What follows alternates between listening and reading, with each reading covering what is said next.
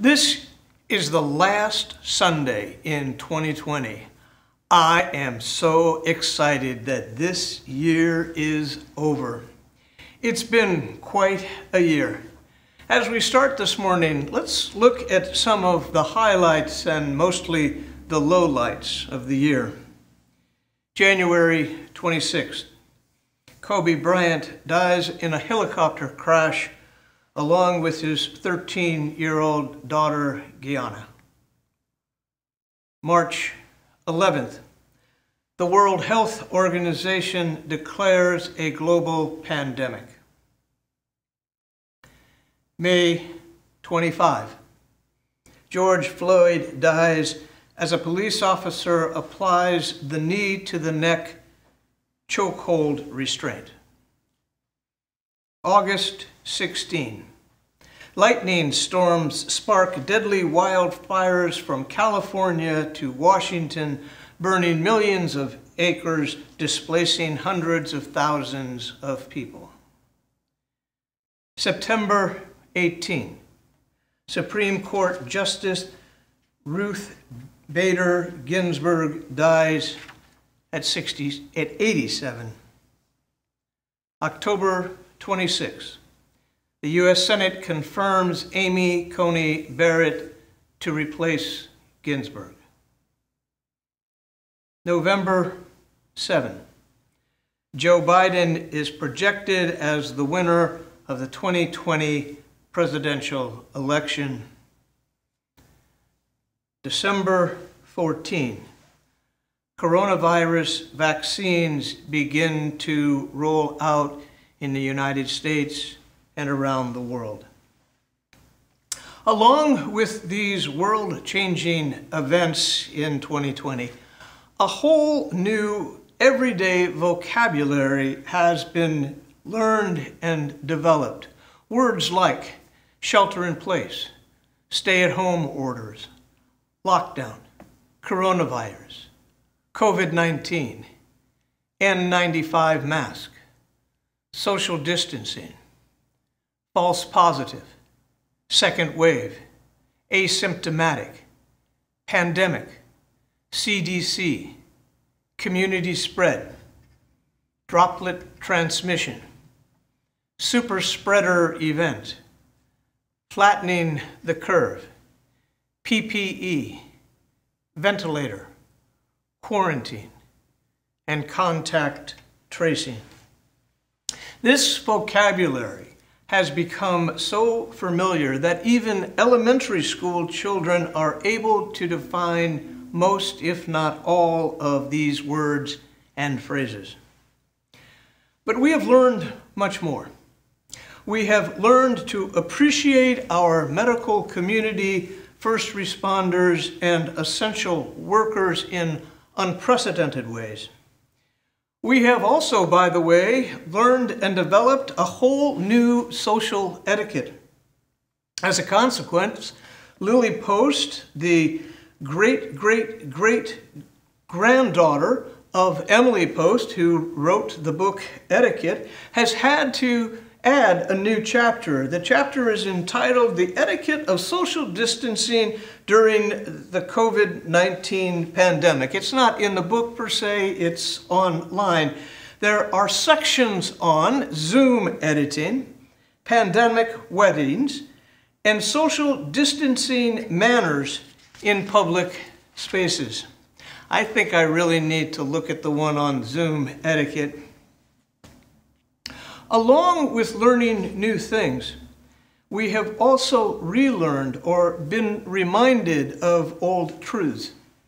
As I sought a couple of weeks ago to articulate some of these old truths, it struck me that in the 9 months before and in the dark days after baby Jesus was born, Mary and Joseph were confronting many of these same truths. So before looking at the truths themselves, let's make sure that we have the whole Christmas story before us, especially that part that we often overlook or pass by. It's found in Matthew 2, beginning with the 11th verse. It's the darker side of the story. On entering the house, the wise men saw the child with Mary, his mother, and they knelt down and paid him homage. Then, opening their treasure chests, they offered him gifts of gold, frankincense, and myrrh. And having been warned in a dream not to return to Herod, they left for their own country by another road. Now after they had left, an angel of the Lord appeared to Joseph in a dream and said, "Get up, take the child and his mother and flee to Egypt and remain there until I tell you. For Herod is about to search for this child to destroy him." And Joseph got up, took the child and his mother by night, and went to Egypt, and remained there until the death of Herod.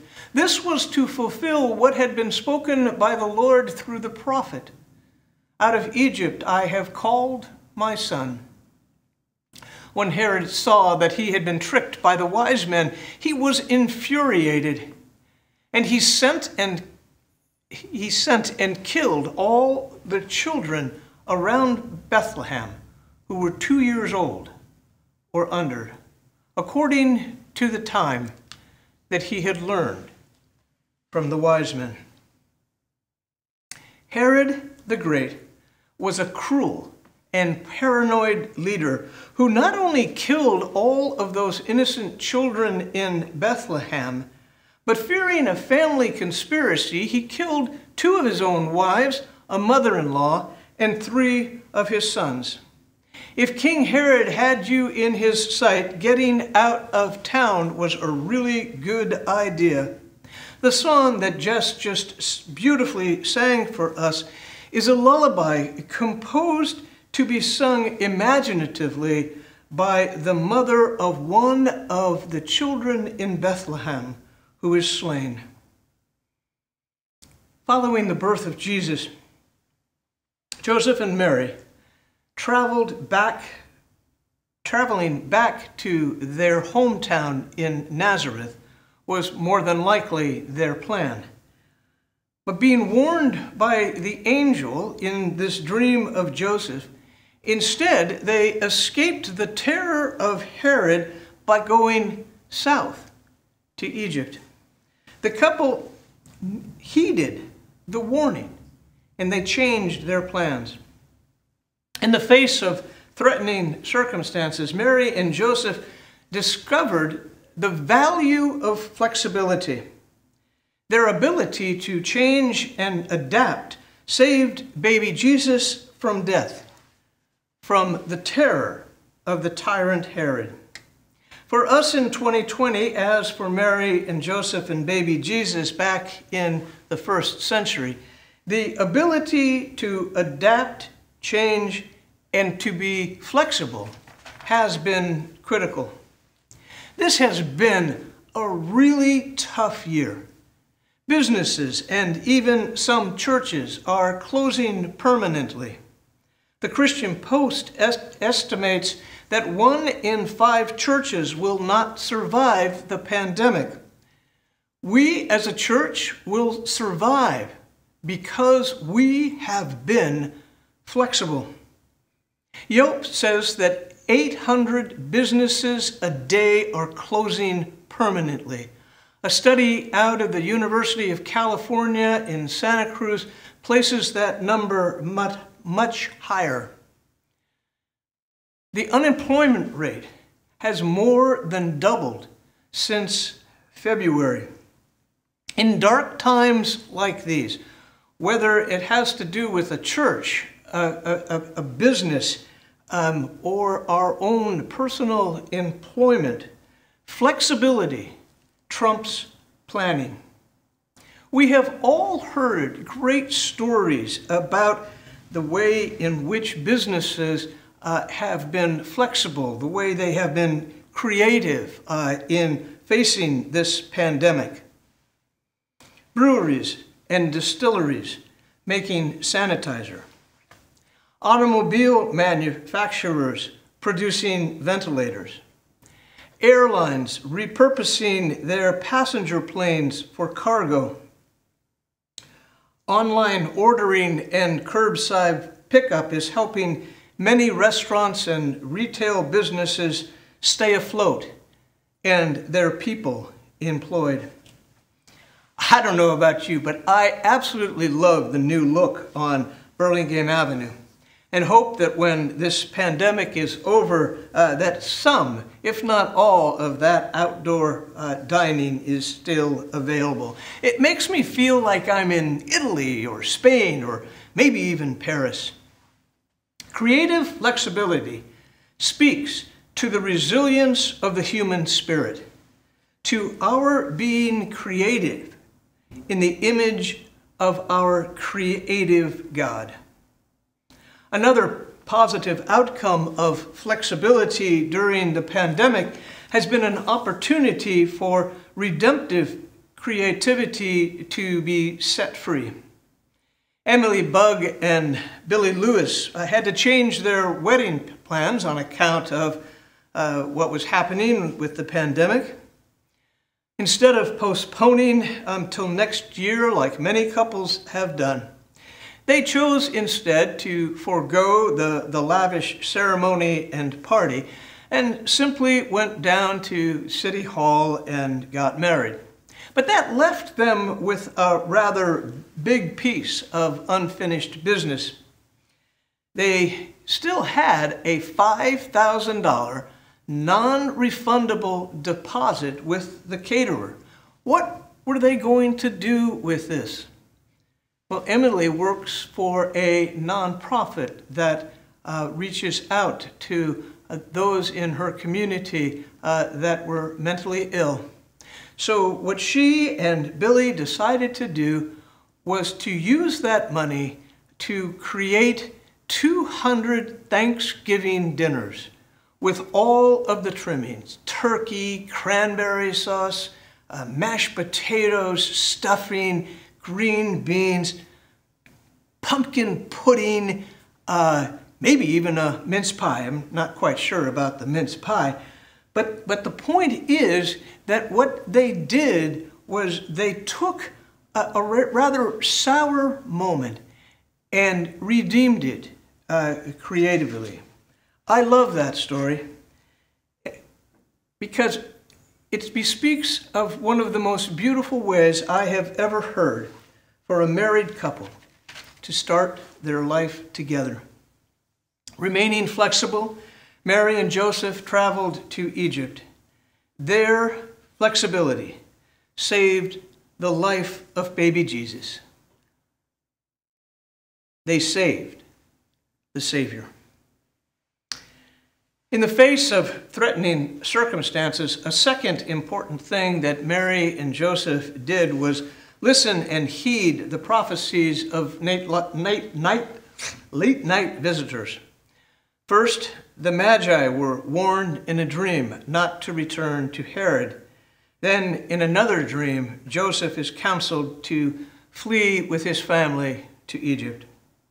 This year, prophetic voices have been and are seeking our attention too.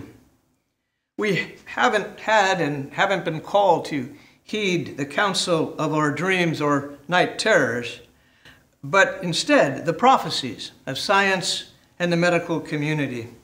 Personally, I think listening to that counsel has been a wise thing to do.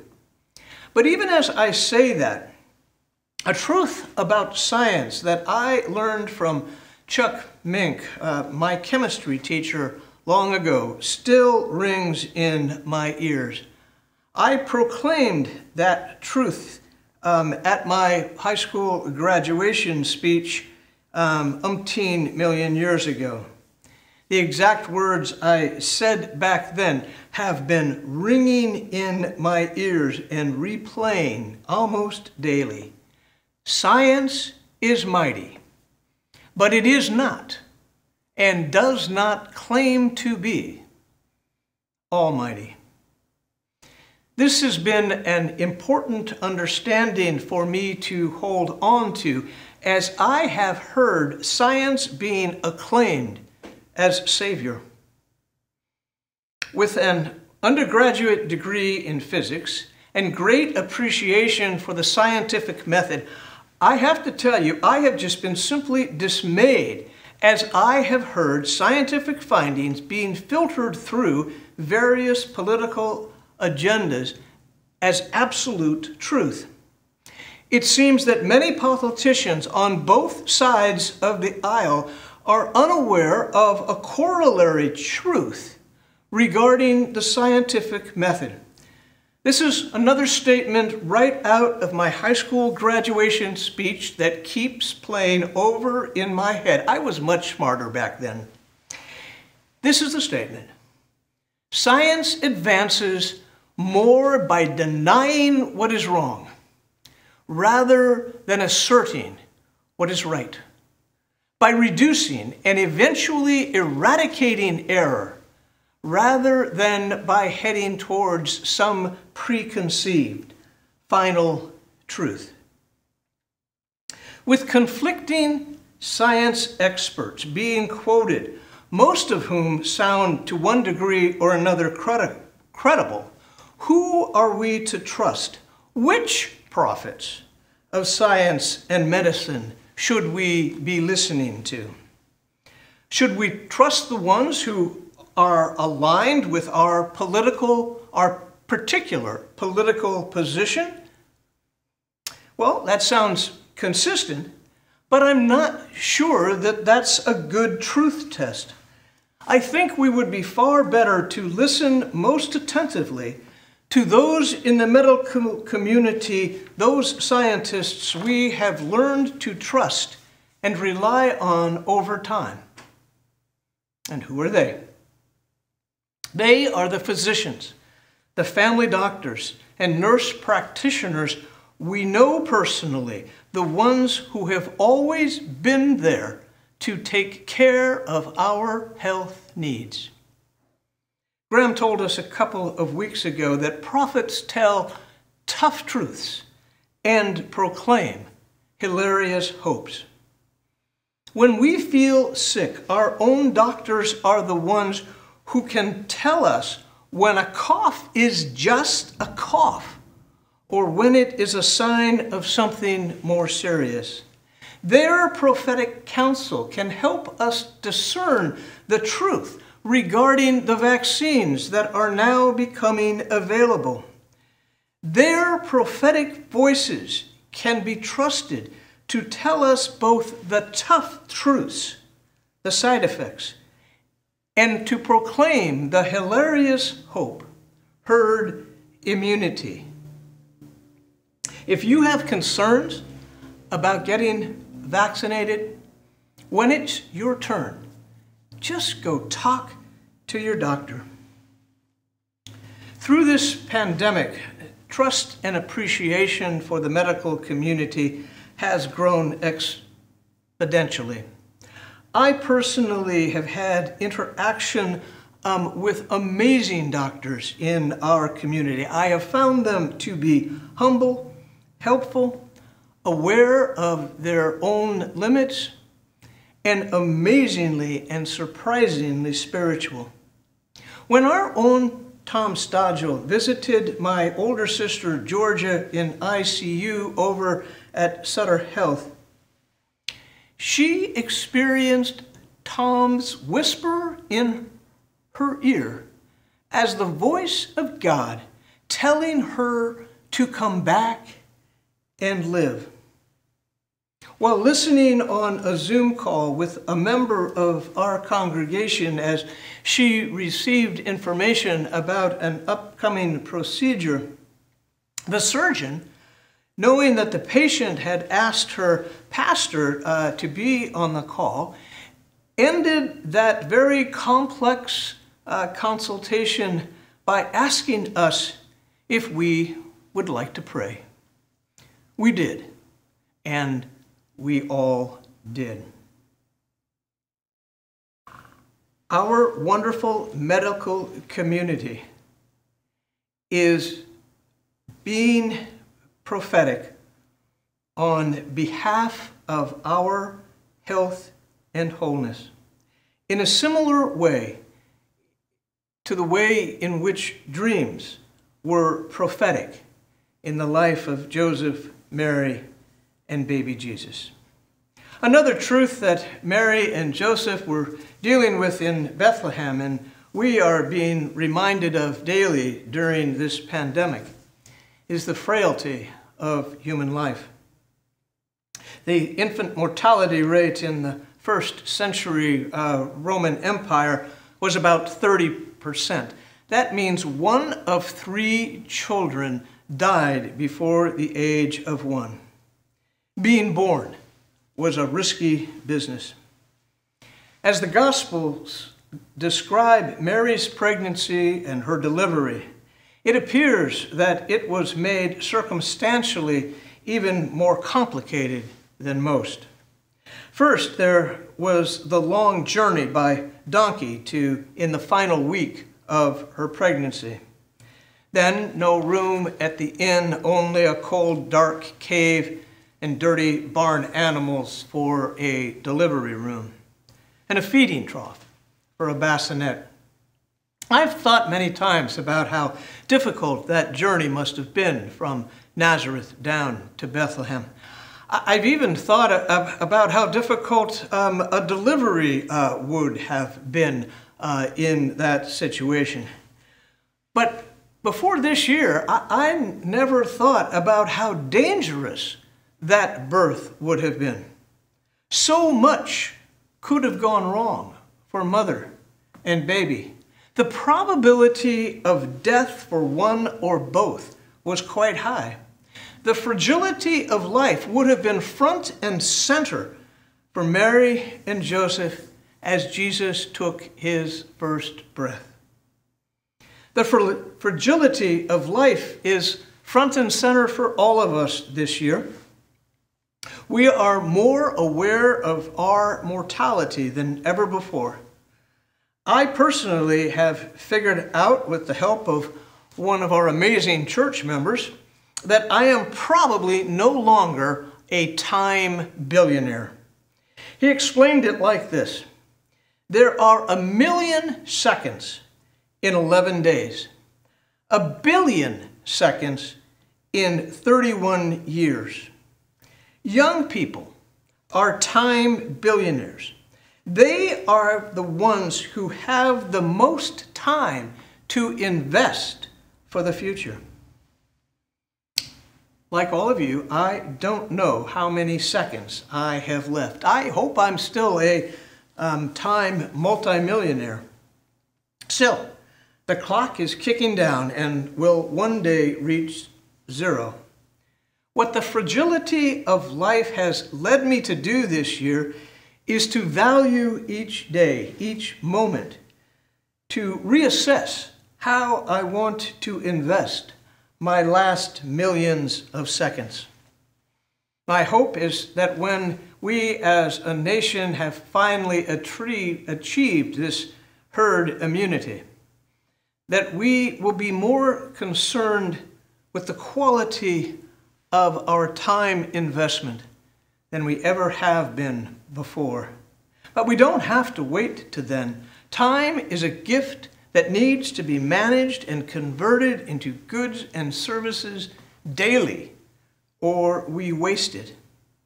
As we approach the new year, we can be intentionally investing our time for eternal significance right this very second. We can invest, not waste, the valuable gift of time that we have all been given. Joseph did that very thing. He took time to listen to his dream and travel south to Egypt, preserving the 1,000,000,000 seconds that God had given Jesus to invest for humanity to the glory of God. Another and final lesson that Joseph and Mary experienced, that we too are experiencing, is global interconnectedness. Mary and Joseph were in Bethlehem for the Roman census. The Magi came to pay homage to the baby Jesus from the Far East. Joseph took Mary and Jesus to Egypt to keep them safe. So let's just look at this for a second. Rome is in Europe. Bethlehem is in the Middle East. The Magi came from East Asia. Egypt is in Africa. That was the whole known world in first century Israel. From the beginning, Jesus' birth was a global event. The world we now live in is also global, like never before. Around the world, we are all experiencing and fighting this same pandemic. We are experiencing our interconnectedness and interdependence in unprecedented ways. What each of us does matters and has potential for being a positive or a negative in the lives of a multitude of other people. An event in the fall of 2019, somewhere in Wuhan, either in a laboratory or in a market, eventuated in the entire world undergoing a deadly virus attack. From that single event, there have been worldwide close to 80 million cases and 2 million deaths. It is an illustration of the butterfly effect in operation. The butterfly effect was first discovered in 1963 by a meteorologist named Edward Lorenz. He reported on this butterfly effect at a meeting of the New York Academy of Science with these words: "When a butterfly flutters its wings in one part of the world, it can eventually cause a hurricane in another." In time, the butterfly effect became accorded the status of a law, and it has been found operating not just in weather systems, but in a wide variety of non-linear systems, such as geology, biology, finance, philosophy, physics, politics, psychology, and robotics. We have seen and experienced the butterfly effect this year as a small virus set free in far-off Wuhan, more than 6,000 miles away and 8 time zones, has caused a deadly pandemic here in California and everywhere else around the world. Lawrence, in a more positive twist, later said, "If the flap of a butterfly's wings can be instrumental in generating a tornado, it can equally well be instrumental in preventing a tornado." The birth of Jesus was the ultimate positive butterfly effect event. The most pointed and beautiful articulation of this effect was penned almost a century ago in a poem that I am sure that you have heard, that you have read, or maybe even sent out in Christmas cards. I close with it this morning because it is in this event that all that we have experienced this year can be transformed. It is our hope. The poem is called "One Solitary Life." He was born in an obscure village, the child of a peasant woman. He grew up in another obscure village where he worked in a carpenter's shop until he was 30. He never wrote a book, He never held an office. He never went to college. He never visited a big city. He never traveled more than 200 miles from the place where he was born. He did none of the things usually associated with greatness. He had no credentials but himself. He was only 33. His friends ran away. One of them denied him. He was turned over to his enemies and went through the mockery of a trial. He was nailed to a cross between two thieves. While dying, his executioners gambled for his clothing, the only property he had on earth. When he was dead, he was laid in a borrowed grave through the pity of a friend. 20 centuries have come and gone, and today Jesus is the central figure of the human race and the leader of humankind's progress. All of the armies that ever marched, all of the navies that have ever sailed, all of the parliaments that have ever sat, all of the kings that have ever reigned, put together, have not affected the life of humankind on earth as powerfully as that one solitary life. It is that life we celebrate at Christmas. That life in whom we place our trust and our hope. In Jesus Christ, our Lord and Savior. Hope wins. God wins. We win. May it be. Amen.